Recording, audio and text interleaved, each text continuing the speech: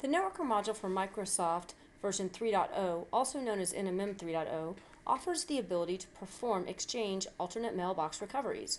An example of where this brings value is when there is a need to perform legal discovery of email. In this demo, I will illustrate how to perform an alternate mailbox recovery from NMM 3.0. I have logged into the Exchange server and launched the NMM. To begin, I will select the recovery option, Exchange 2010 Recovery, and then Granular Level Recovery. I will select Yes to continue the granular level recovery. Next, I will select the database that I want to recover from, and then select Recovery within the bottom pane. A pop-up box will show my recovery options that I selected, and I will start the recovery. NMM will virtually mount the database. This brings value by providing a quick recovery at the message and/or mailbox levels. Once the database is mounted, a pop-up box will indicate that items can be restored from the database. After clicking OK, NMM will provide a list of the mailboxes associated to the database that I previously chose. I will now expand the tree and choose the 2 mailboxes that are required to be restored for a legal discovery.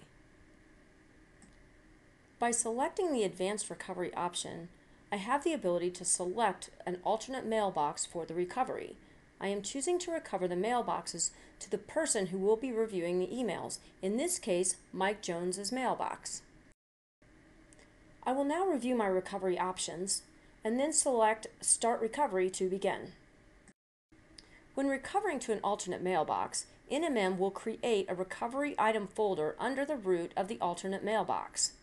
Inside the recovered items folder, NMM will create subfolders that contain the contents of each user's recovered mailbox items.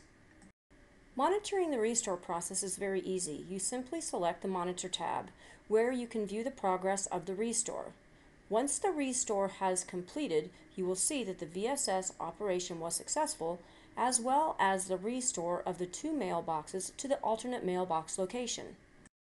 In order to perform the legal discovery, I will go into Outlook and open Mike Jones's mailbox. I will then see that the 2 mailboxes were restored to the recovery items folder with today's date. This demo has shown the value of using NMM for the backup and recovery of Exchange, specifically the ability to perform alternate mailbox recoveries while using the virtually mounted database for very fast item level recoveries.